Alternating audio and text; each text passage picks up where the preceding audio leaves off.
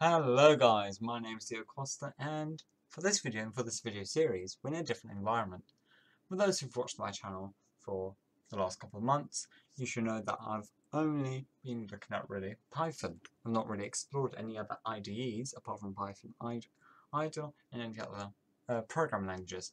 But this all changes with this video series. This video series we're going to be looking at C#, another language that I'm familiar with. C# is one of the families which make up the C family, and it is a fantastic language in being able to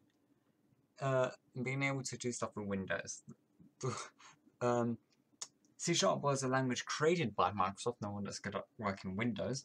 Visual Basic's also another one, which they all contain the .NET framework. This is a framework created by Microsoft, and it makes programming and coding in Windows, or manipulating Windows, or coding on Windows, however you wish to say, much easier.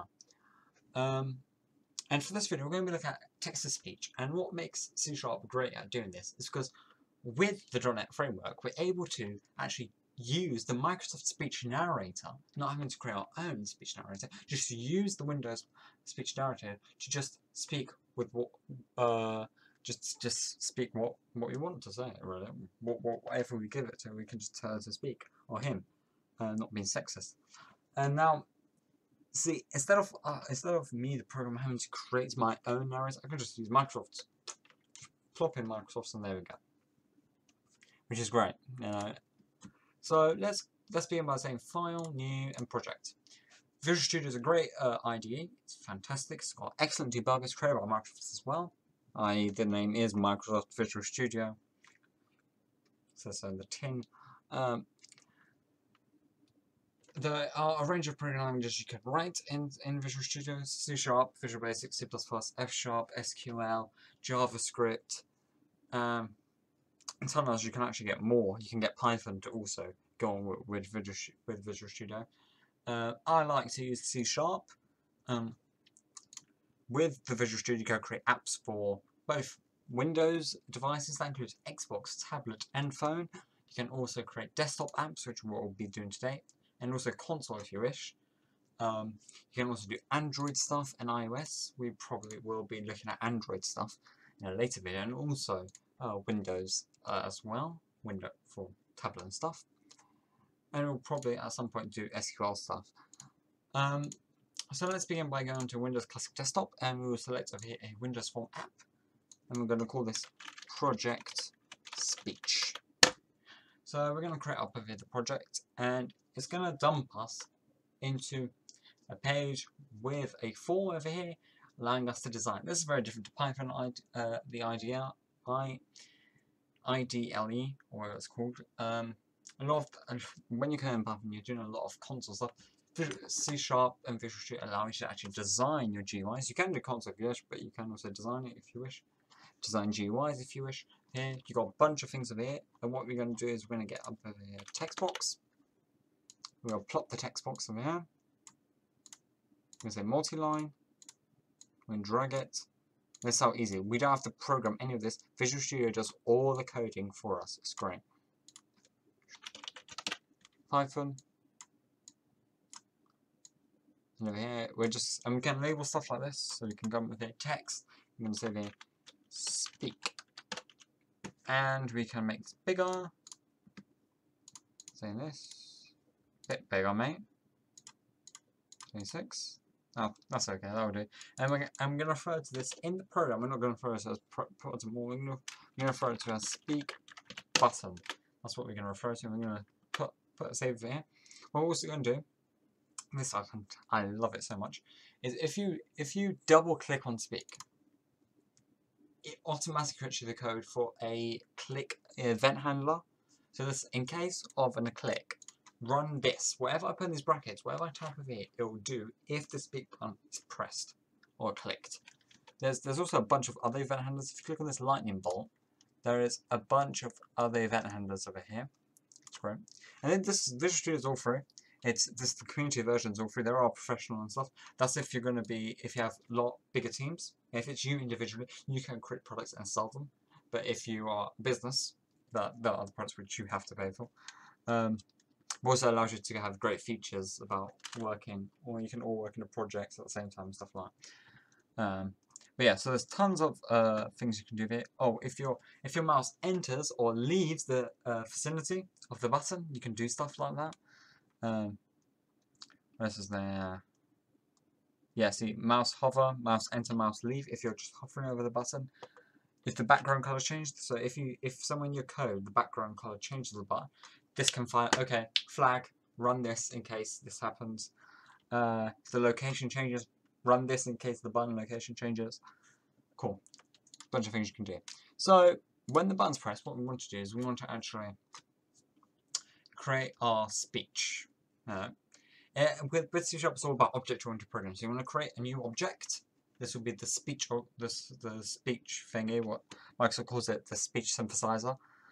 But before we do that, we must import the DLL file, DLL file, and that is speech. Just Google it, speech system speech. Okay, we can then start using or importing using system.speech.synthesis. Colon, semicolon. So what we can say now here is we can say here speech synthesizer ss equals a new speech synthesizer. We're going to create a new, we're going to instantiate a new speech synthesizer. What I'm going to do with this, I'm going to say ss dot, I'm going to do ss dot speak. Oh, and there's two things you can do. You can do speak synchronously speaks the contents of a string, or you can do speak asynchronously speaks the contents of a string. It's better to pick async because if you do speak, there can't be any other code running while it's speaking, but you might want other code running while it's speaking. So it's better to do speak async. Now, we must tell it what to speak. It's complaining no overload for this method. You have given me no arguments. So what we want to say is okay, so we want you to speak wherever the text box 1 is. Now we didn't give a name for this, but it's automatically said, okay, you haven't given me a name, we're just going to say, okay, we're going to give it what this is, a text box, plus 1. If you had more text boxes, we'll go to text box 2, text box 3. But since we only have one text box, we don't really have to change the name. Text box 1 dot text dot toString. I'm going to do this in case there's any numbers and stuff. I'm going to say toString. It's quite simple. Boom. And of course, if you don't want the text, there's other things you can get. You can get the text length, the text line, the tab index, the size, the show, the select, just a bunch of things. This is the list of things you can do with the text box 1. And see, some of them are, so you got some of them are properties, some of them are events, and some of them are methods. So here you got your properties, here you got your events, and you also got methods. .toString, you can see if it's a method or not. Firstly, you can tell if it's got brackets. Secondly, if you put dot .toString, you can see it's got the little cube, so it's a method. And also you need the brackets. So if we just run this, let's see what happens. Control F5, that runs it without debugging. There's no need to debug this program since it's a small program. It'll be much more useful to debug when you have larger programs. It can be harder to find errors yourself, or the system, or the IDE itself might find it difficult to find any bugs. So it's created the .executable file. This is another great thing about Visual Studio. It automatically creates the .exe files for you. So let's type in hello. Let's see, speak. Hello. So yes, you did hear that. Hopefully you did hear that. Let me say, I'm going to click on speak again. Hello. So yeah, nothing special, right? What?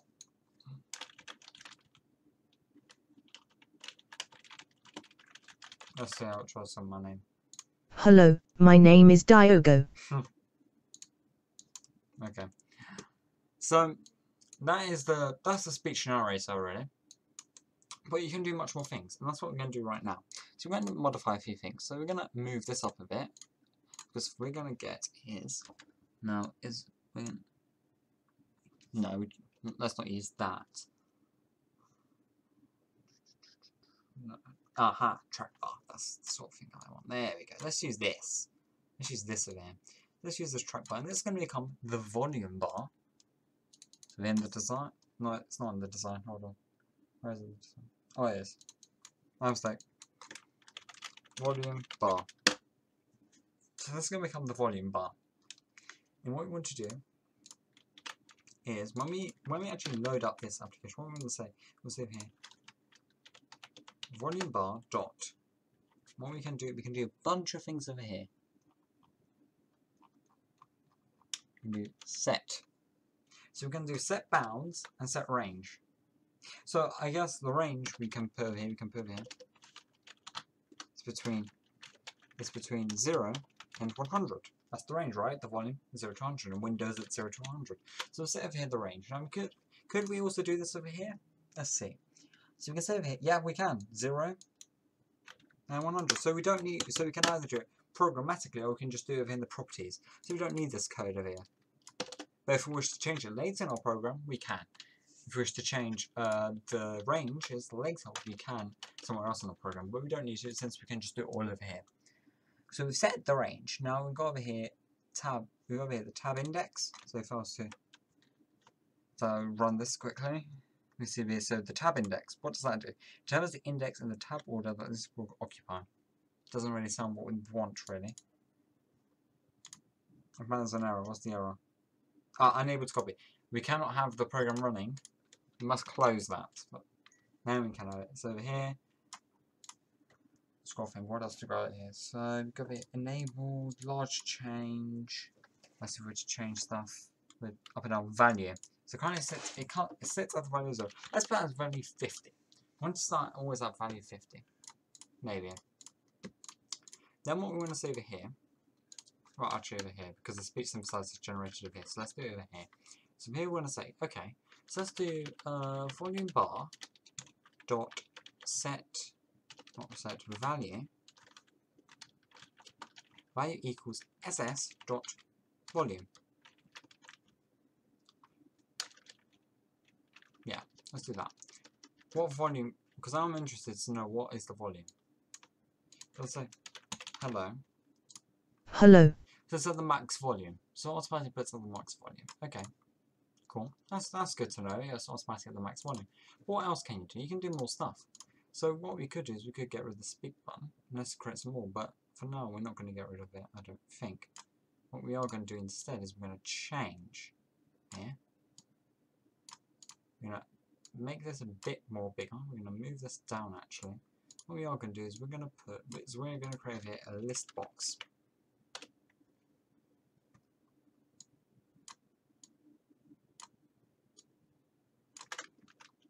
What we're going to say over here is we're going to say this is the voice box.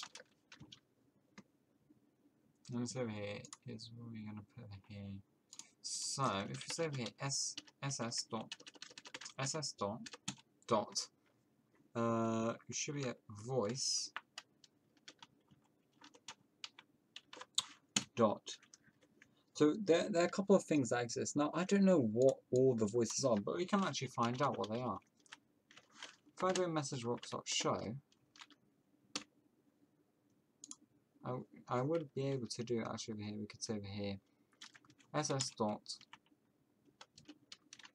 voice. We could say select voice, but we don't know exactly all the names, do we? Don't know the names of the voices. So we need to get a list of the names of the voices. ss dot, so we could say over here voice dot get installed voices. Right? Give me all the installed voices. Now what's it complaining there? Cannot convert method group to string. So we can't seemingly get everything. So all of the things. But what we can do here is we can say here string we say voices installed voices equals ss.get installed voices. Can we do that?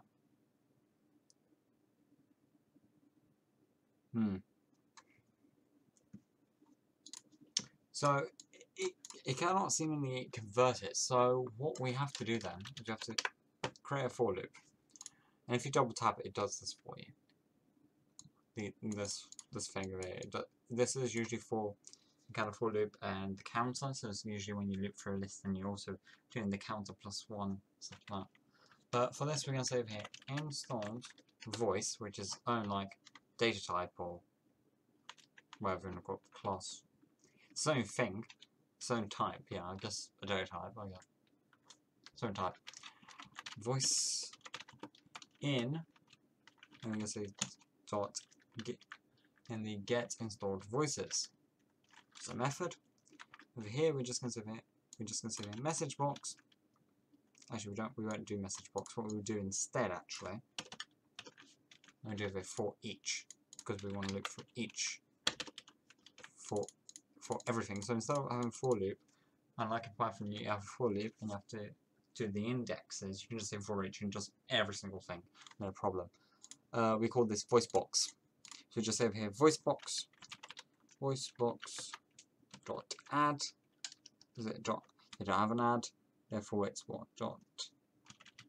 It's not insert. Dot items. Dot add. Yes, dot items dot add. And we can just say here dot add voice. Is it going on plain? Let's do toString. There we go. Just in case there's any numbers and stuff. It's just better to do. And I must close this program. I must close that. Okay. Hello. Hello. 2 of them. There's 2, but there's no description of it.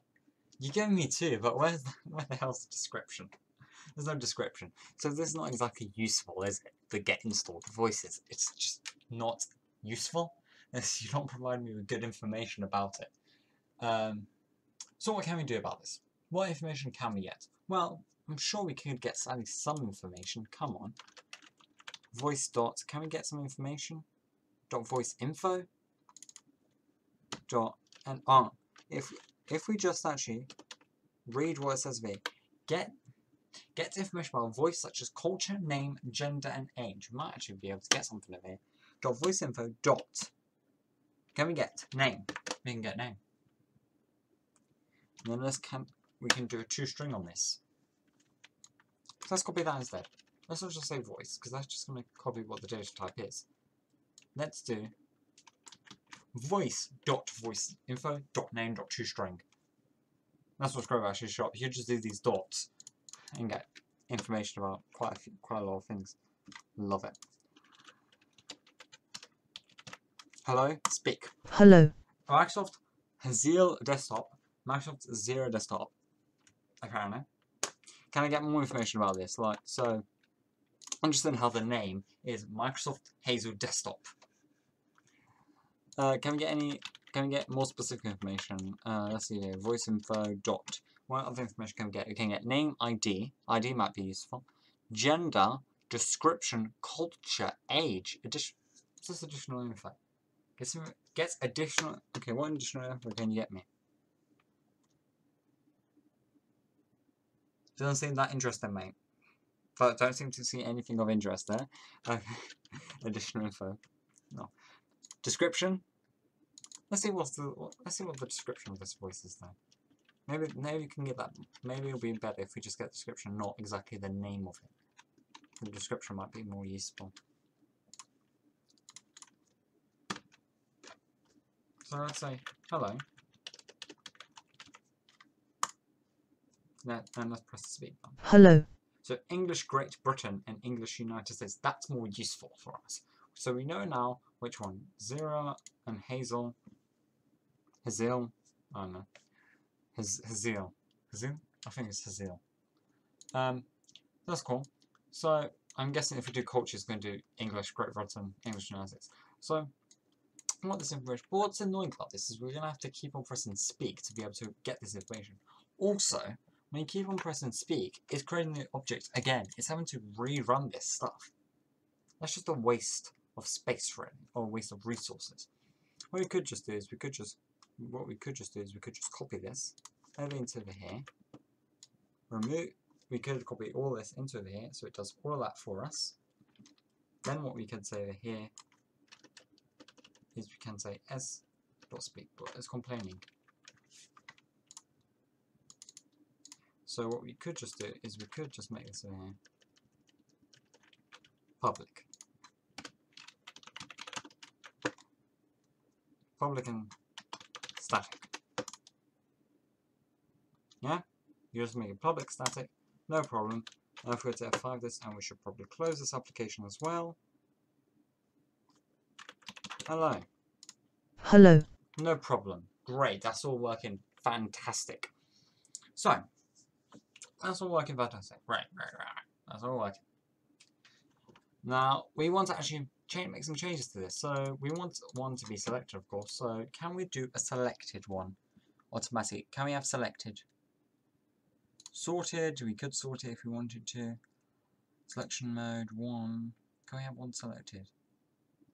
Can we or can we not?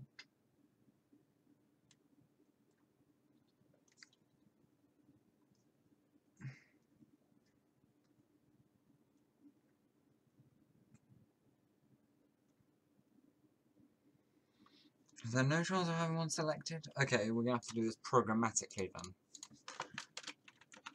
Voicebox.items. No. Voicebox.selected index equals 0.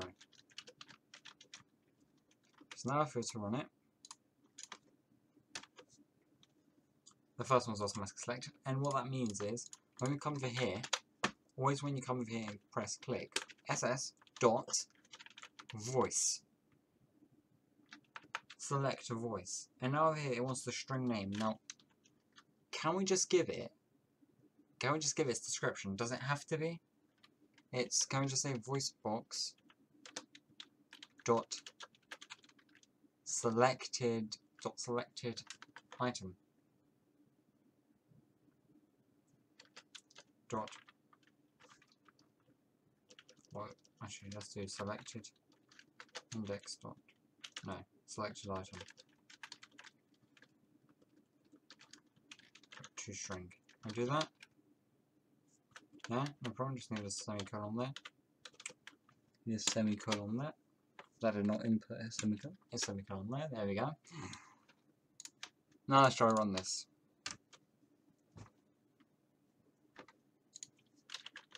Hello. Right, we've got a message. No matching voice installed. Okay. So it wants the name of it, but we've given its description. Great, we're going to have to try and find it now. This is going to be great, isn't it? We have to try and find it. Great. Right, but if I can just quickly message box this, .show, to just see what is the value, what's this value.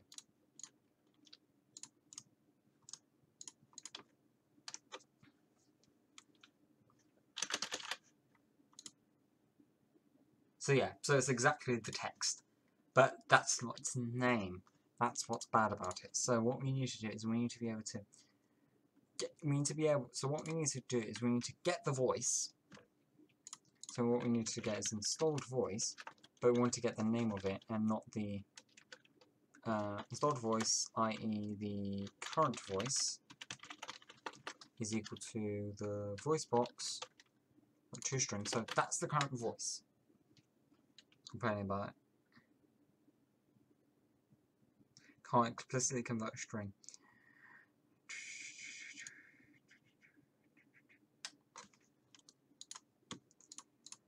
Okay.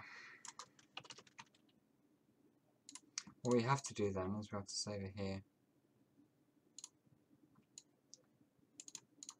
installed voice. If I was to do this, ss.get, can I at all get anything? Can I input anything in there? Culture. Ah. You could get all the voices to match that culture, but we can't really put anything in there. Get type. Can I do that? No. I guess the type of the current instance. That's not exactly what we want, is it? Select voice. By name, it's that's selecting it by name, which we select by hints, actually. Well, a specific gender.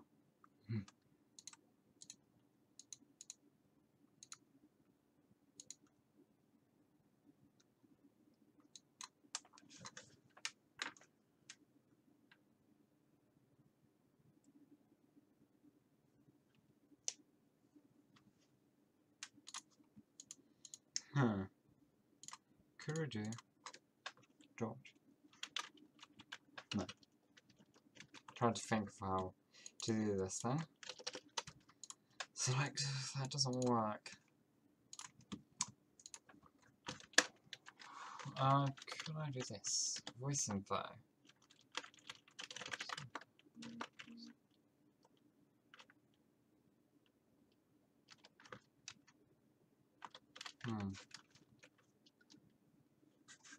I'm complaining. So what does it take? I'll take this. No, that's not gonna work. One thing you can actually, I can create a dictionary of these actually. If I come over here, I can actually create a dictionary. Dictionary here, we can do this of just voice info. Yes. Voice dict equals new dictionary voice info semicolon. Okay, so we can do over here. I think add. So here. Add that. Voice dot info dot name to string. We don't really need the dot to string, to be honest. We don't exactly need it, I don't believe. So just complaining there. Cannot convert. I'll just call it a string then. See, it even thinks it's a string itself. It's a string then. So we can create a dictionary of these, and what we can say over here is we could then loop through the dictionary. So what we can say over here is then actually add all this to the dictionary as well, and we can actually begin as a looping of all the dictionaries. And then put them into the list. That's what we can do actually instead. Over here.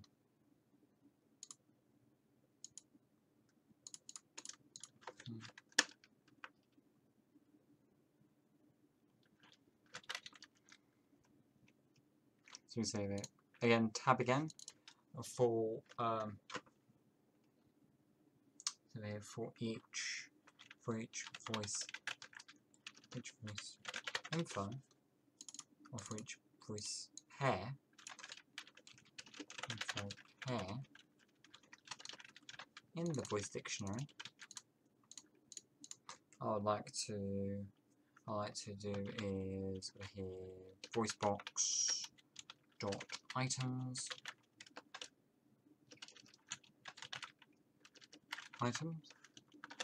dot add into voice items dot add.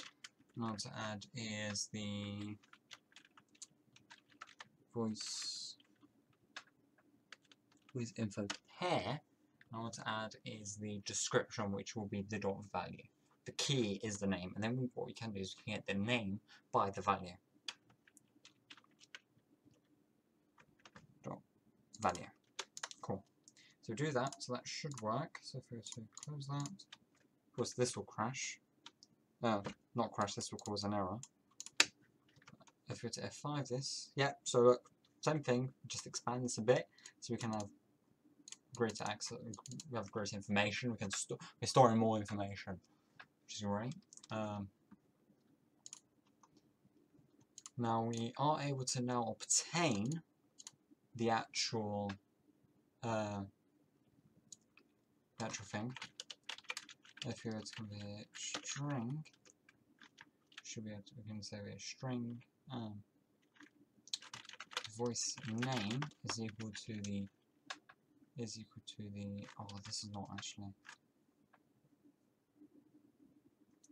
The issue with this is that this is not actually. I'll be able to access. Actually, forget it. I'll be able to access it. So no worries. If I get here string selected voice equals the voice box dot select to string selected voice go to dot first or default. Should be able to get here. Oh, that's what I meant. Should be able to get x equals greater than x dot value.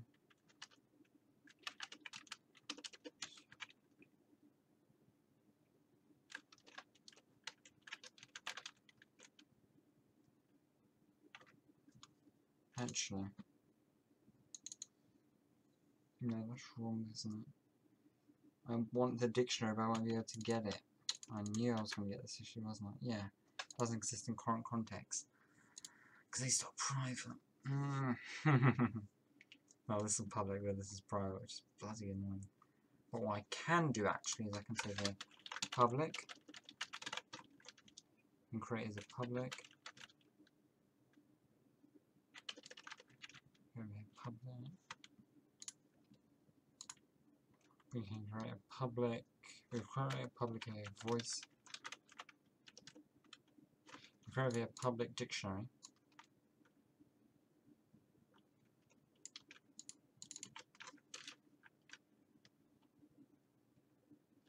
So we can just continue this. So I don't have to do this over here. And then I should be able to access that dictionary, no problem.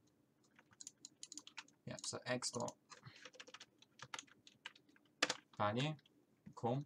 I'm able to access the x dot value. And if the value is equal now to the selected voice,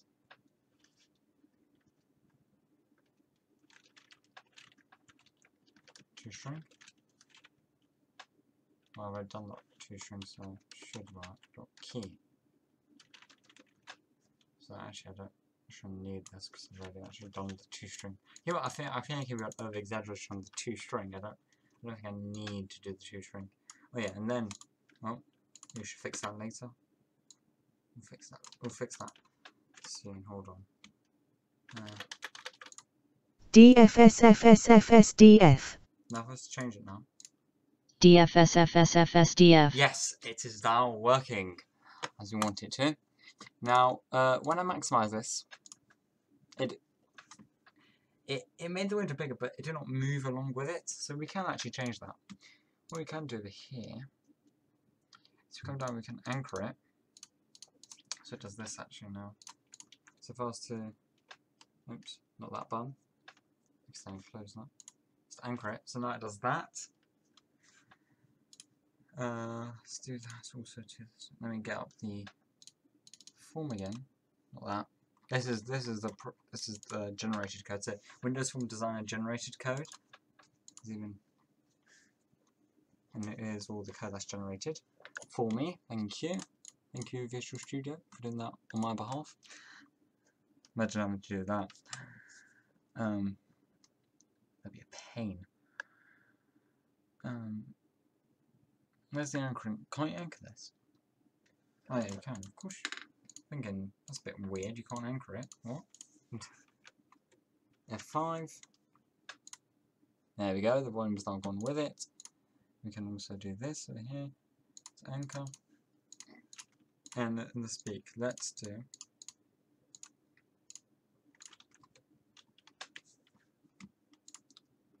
Of course, the speak has remained over here.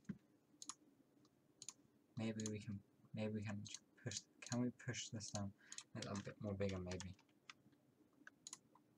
Oh no, do that. Don't do that. Keep that there. Yeah. This is going to be a big bun. If I was to do it, it's going to become a big bun. Yeah, a long one. Maybe like a big one, not a long one. That's what she said. Let's move the list box down actually instead. Oh, but then does that.